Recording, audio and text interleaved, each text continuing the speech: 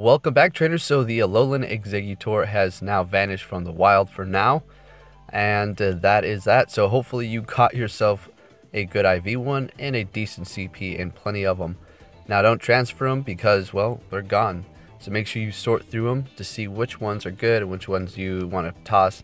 Like for instance, like 35 CP, 36 CP and stuff like that. But I think I'll toss like a couple of these here and keep the 35 just because that.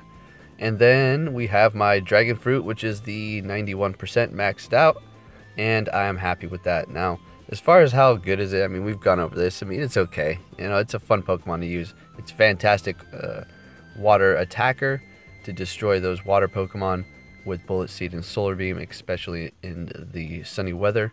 And it has a pretty good dragon moveset as well. And then I have my all grass attack, and as you can see, there is the weather boost for you. Pretty good on the solar beam attack. I mean, so that's pretty good. All right.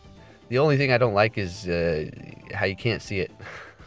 It's kind of like a little irritating to me, just a little bit, but that's what it is. So anyways, there you have it. Hopefully you caught yourself a good one. So let's go ahead, and I'm hatching my eggs right now. So we just need to go to Exeggutor. I just want to look in the Pokedex and see if it shows your encounters. So you just go to the regular Exeggutor, and then it has the Alola form there. So I think it just adds on, because if you can see the number there, it doesn't change when I go back and forth, just the weight does, and the type, and the height. So they're mixed in. Interesting. Alrighty. So if I had to pick one of these to use and keep, say somebody said you had to pick one and then you can never use the other one ever again, I would go for this one, the regular one, definitely, because its attack is higher and has the same moveset. And that's, I mean, that's it.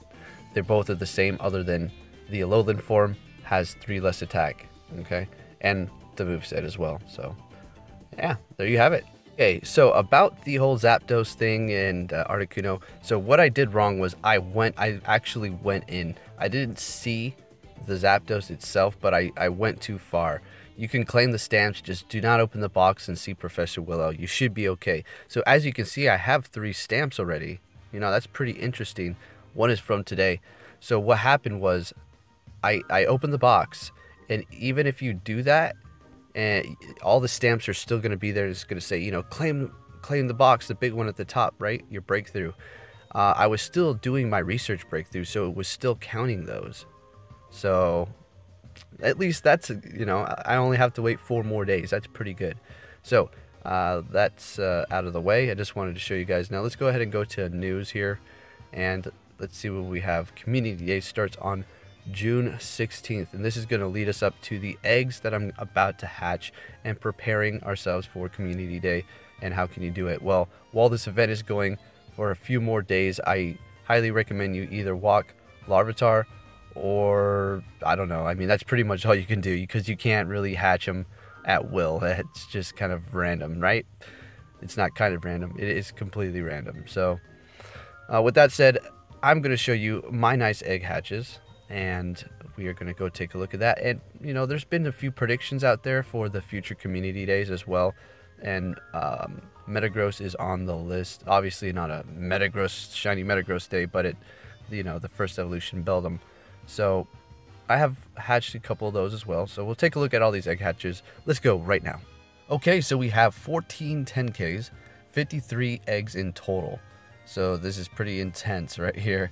I'm pretty stacked on my Larvitar candies. Hatched quite a few of these. I don't know. It was pretty random. I was happy with it. Seeing we have this event coming up, I'll take it.